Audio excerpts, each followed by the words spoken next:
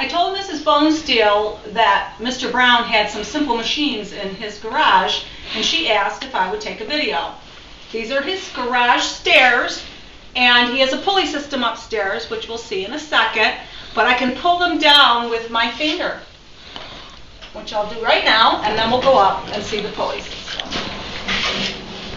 Now these stairs are really heavy, but I can still pull them down with just my finger, and we'll see why.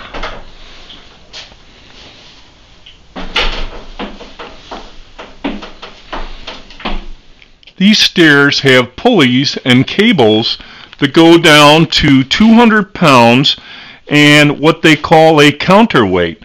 That's what makes the stairs so easy to go up and down. Now Mrs. Brown is going to pull the stairs down, and we'll show you how the counterweight and the pulleys make it an easy process.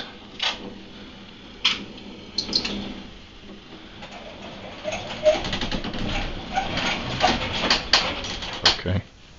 I found another simple machine while I was in here, so I thought I'd show you this real quick too. Mr. Brown makes toboggans, and it's not easy to curve wood, that's for sure. He made this curve with the help of this huge lever.